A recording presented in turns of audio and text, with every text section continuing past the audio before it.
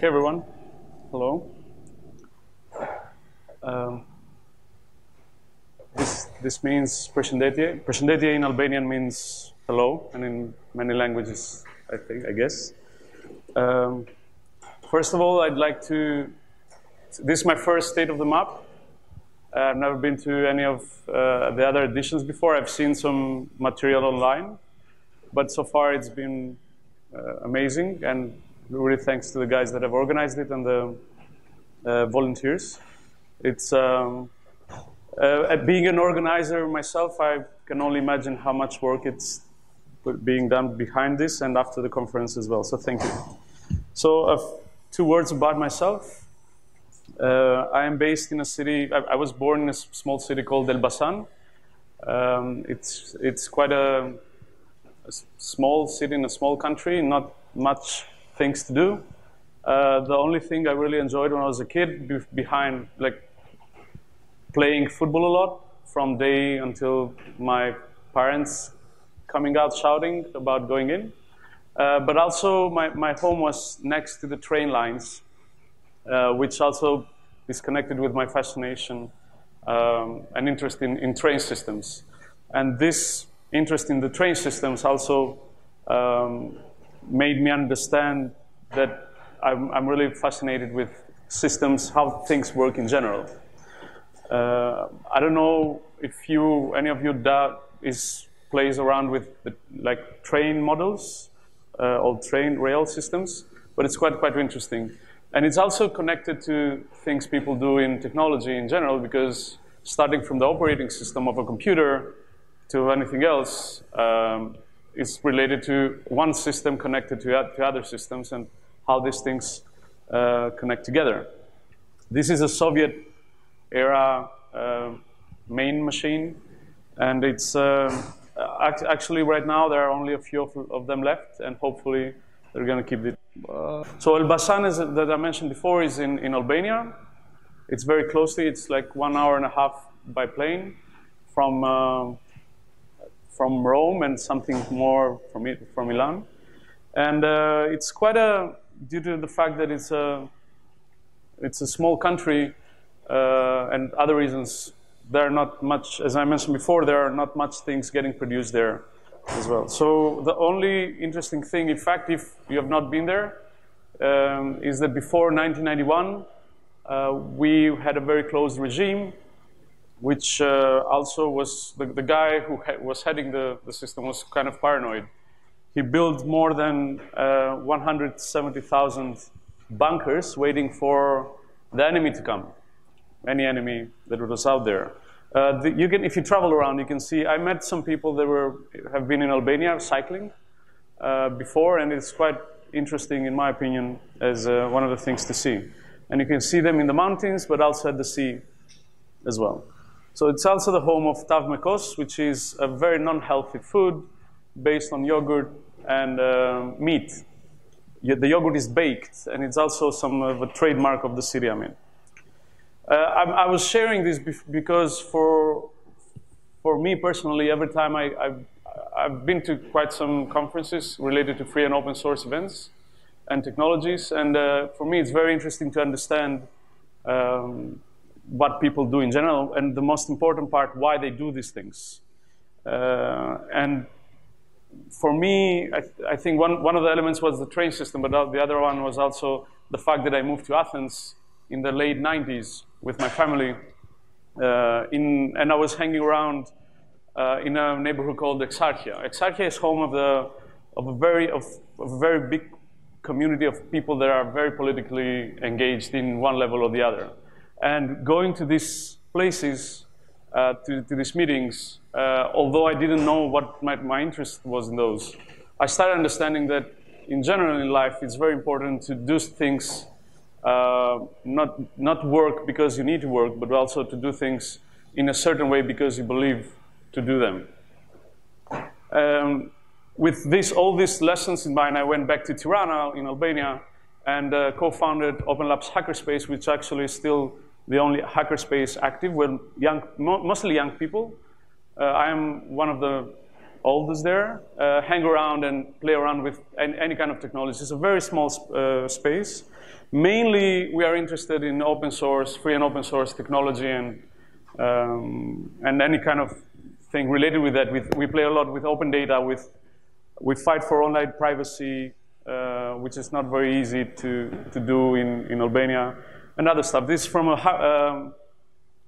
from a crypto party we organized last year. We have a yearly conference called OSCAL, Open Source Conference Albania, and a lot of people gathered there. One of the projects that we are heavily involved is also OpenStreetMap. And in the beginning, I started editing OpenStreetMap in 2012. I was not very interested. I just wanted to learn the technology and what's behind it. And during my daytime, I was using Google Maps or other services in general. And this is the page, my OpenStreetMap page. And you can see until 2015, the edits are quite at a low level. 2016, I started getting a lot of attention, and one of the reasons was that because of the fact that I saw that there are many OpenStreetMap projects around them. Some of them you can see at the info booth outside, Maps.me, OSMN, Mapbox, which is also a very interesting project. And I find it fascinating that a layer like OpenStreetMap can empower so much things that are very different between them. People that like to use their bicycle can use dedicated apps. But what I found is that my conclusion was two things. First of all, that you can do also yourself interesting stuff with using OpenStreetMap data, but also the majority of the apps that actually were there had things that I didn't like. They were kind of like a Swiss knife. Some of them had the tendency to put all the things together and just save your life with all the features that are there. So as I mentioned before, I was quite amazed on what you can do. And 2 years ago, I started not only editing more, but also trying to explore ways of utilizing the OpenStreetMap data in a very interesting way. 2016 and that years, 2 to 3 years before, I also started going, as I mentioned, to many free and open source conferences. And I was staying to hotels and other places, Airbnb. Usually I had this need to, as all of us, I have this need to find some water before at a late night, in the evening, or have go to a drugstore to have some painkillers if you need, or other services that you don't. These are not brands like McDonald's or other stuff. These are services that everybody needs, and I couldn't find. Usually, when you go to services, OpenStreetMap based or other services, proprietary ones, usually you know how to go from point A to point B, and you know what the point B is. So what I needed was something that you don't know. You know the service that you need, but you don't know what the destination, what the brand is. So usually this is a project for people that travel from big cities, live in big cities, but also travel to big cities as well. And for me, also privacy is very important. There's a huge discussion with political elements now related to privacy, from Facebook selling data and helping for the Brexit campaign, but also getting involved with the US elections.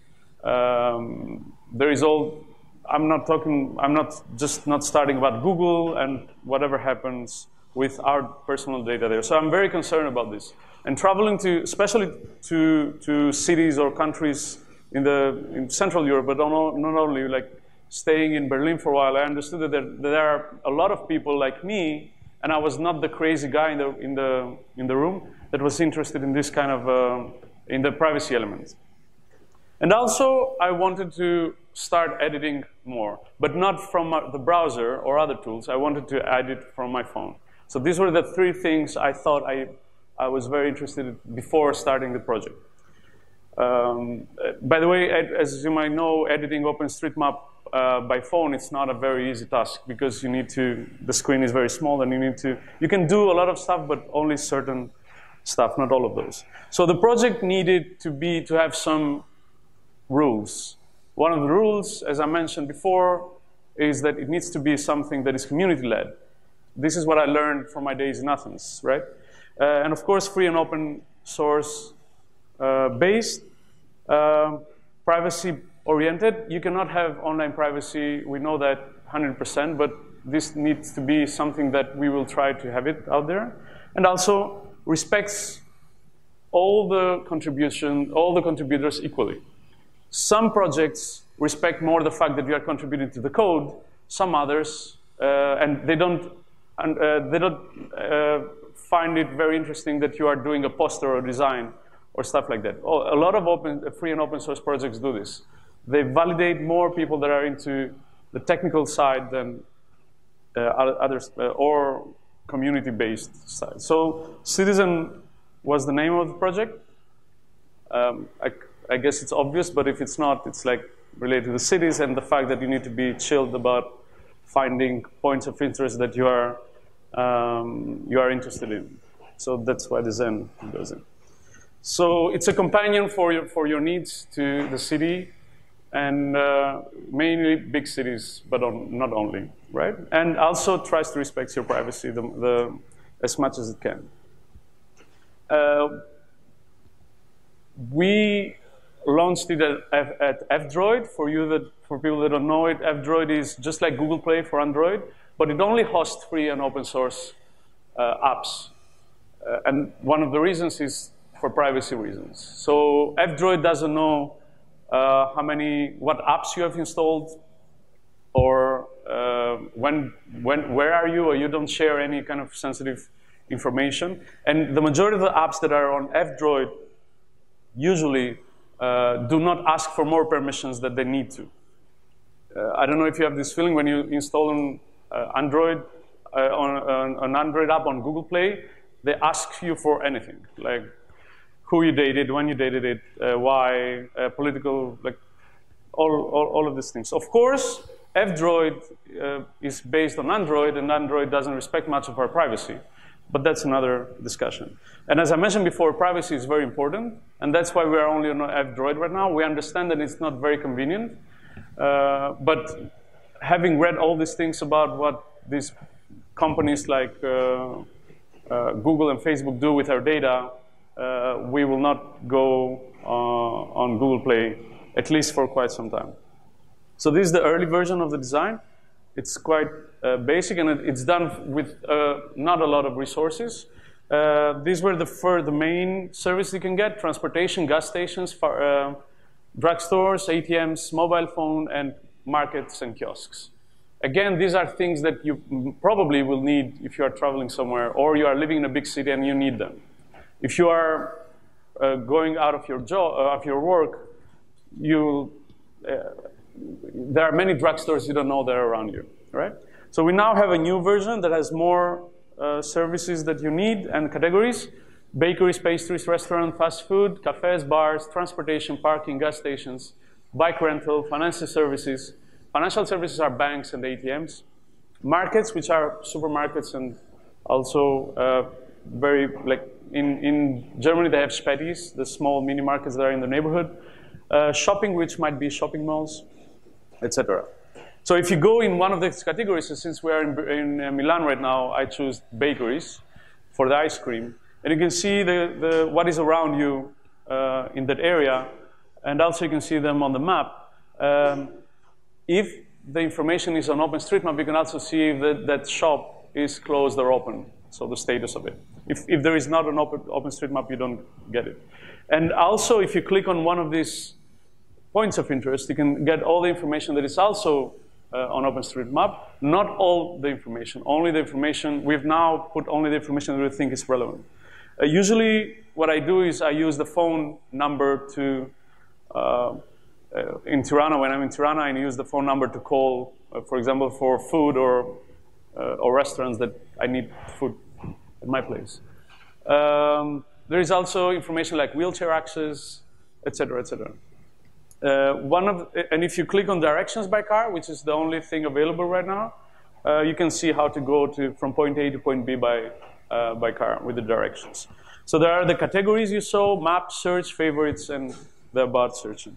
So if you search for, again, we are in Milan, if you search for ice cream, the quality of the ice cream is going to be great everywhere you go, but you can also go and see some of the things that are around in your neighborhood at that point of when you're doing the search.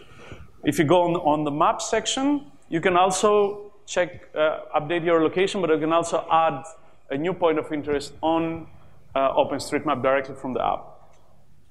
If you have not logged in the first time, you can log in using the interface, which is not very nice. Let this be between us in terms of the design, but it can be improved. So you put there your username, your password, and you have a new point of interest with the basic information: name, address, phone, website, email. And also you can put the opening hours, which in my opinion are very important. If it's open 24/7 or from Monday to, you can check also the date, the time, the days when this is open. This is, in general, the app, as you can find it right now. There is a big list of improvements that can be done. But in general, this is what we have right now. It's only a one-year project, and we're doing it at our spare time with some ups and downs in between. We are in the Balkans, which means in the summer things turn up to move more slowly, and we're going on vacations. But in September, we're going back again, working on it. So since this is a voluntarily based at the moment project, how you can get involved? All the code is published on Mozilla Public License, which is free and open source software. It's categorized in free and open source software, and you can go on github.com/CityZen app, and I'll check all the repositories. One of the repositories, the Android code, and you can go there and improve. You can check the issues, but also improve the code by yourself by opening a new issue. These are some of the things. You can also improve the website. The website is created by by using GitHub pages, which means that you can go on GitHub and open a new issue, and you can fix it and send it to us or improve it yourself. And of course, you can translate it. There are people from all over the world here, and there are not a lot of strings that can be translated in any language. Right now, the app is translated in 11 languages, and if you install it and your operating system is in, let's say, in one of the languages that is translated, for example, Chinese traditional, if that's your operating system on Android, you're going to get the app translated on Chinese directly. So it's translated in 11 languages, and 8 of them are partially translated from people we don't know. We haven't met them. We haven't promoted the app much. So we also have a section called Citizen of the Month, which is the smallest reward for people that do a lot of work on their free time for the project. And some of the people that are involved are our friends, but there are also people. I got contacted yesterday, 2 days before, from a girl in Kenya, and she wanted to write documentation for the application. I have never met her before. So what are the next steps of the app, of the project? Very important is to have offline usage for obvious reasons. Although in Europe right now you don't have any roaming in the countries that are inside the EU zone. But it's for many reasons it's very nice to have offline. Also for privacy reasons, it's better to have an offline version of the map. Right now, and this is between us, we are just using directly the OpenStreetMap system, but we are moving to using map tiles quite in the next weeks or months, because this is the right thing to do, and also this is the best thing if you want to scale the application. Community governance. We need to do some basic rules. We have a code of conduct, but this is not always enough for the governance of a project. Online infra, a mailing list is going to be set up, and also the website. It's nice, but it can be better. And of course, as I mentioned before, documentation. It's very important for people that are new in the project, but also for people that want to see what's happening in more details. The long-term vision is to have to pay through the app. We are now exploring that, and the best way, anonymous way, one of the ways, not the best way, is to use cryptocurrencies to pay through the app. If you check from small cities like, there is a small city in the Netherlands called Nijmegen, and there are almost 100 and something, 110 points of interest where people can pay by using cryptocurrencies there. So there are a lot of places where you can pay with cryptocurrencies and also be kind of more safe when you're paying. Right now, when you're traveling, usually, there are 3 or 4, Booking.com, Airbnb, there are only 3 or 4 services that have like a monopoly of this service, and they know all your data on what you're doing. And the last, since I think we're in the end and we don't have much time, we want to introduce a concept called liquid shareholding for giving back to people that have invested their time on the project. What does this mean? If you are improving the code of the application, if you are doing design, if you are working on a community meetup in your own city, and you documented all the steps through the GitHub repository or any repository, the idea is to, once we have launched the online payments, to give back to anyone that has contributed the amount of financial recognition based on the contribution that they have done the last amount of time, 6 months. So this means that even if that I started the project, even if I didn't contribute for the last 6 months, if I have not contributed, this means I will not get compensated based on this system. So we think that's the fair thing to do. It's kind of I hate the word, but it's kind of a blockchain in terms of rewards for the app. So faleminderit, thank you. And if you have any questions, I would be more than happy to answer them.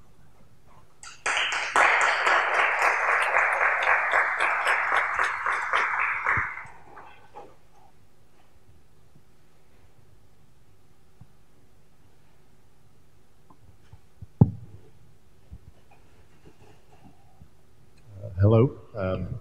So I really like the privacy approach. Great. But there are some useful features that come from tracking people, and Google kind of ruined that. So, but it's a pity that for example, you can't, if you compare, for example, with CityMapper, they do a lot of stuff by tracking their users, but they also do pretty useful features. So how do you plan to address that, or is there an idea about that, to do it in a privacy-sensitive way, but still offer the same features? As I mentioned during the presentation, once you are using Android, a version of Android that comes usually by default with your mobile device, your location, you don't know where your location information is going, and probably that's going to Google, right? So for that's a solution where you can install your own Android version, but that's very complicated for daily users. I think this is my personal approach to online privacy, and this is what I tell to people on activities like the crypto party you mentioned before, is that you start going off the grid gradually. For example, or what's... Yeah, but what I mean is, for some features, you have to track users. Oh, for example? Yeah, if there's no data on train delays, for example, you can see who's on the train, and So there are a lot of features like that. Other companies are doing it. So yeah, any thoughts on that? I would be interested to figure out the solution. If you are on a train and you are giving... Yeah, or for example, you get information on traffic delays or on other stuff, and that's all because people are being tracked, or you get information on how busy is a train and maybe you should take the next one. So there are features like that come from tracking people. That's a very nice feature, but it's not on the pipeline for quite some time in the app. But outside the app, I think it's about convenience. If you find that convenient, you're going to give out your privacy. So if you want to have your privacy, it's just like locking the door. If you want your home to be safe, you need to have like 100 locks. But if you want to be convenient, you just close the door and leave your house. That's how I see it in general.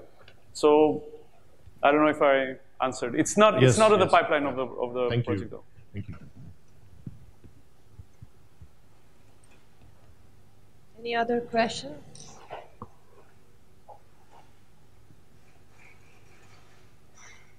Okay.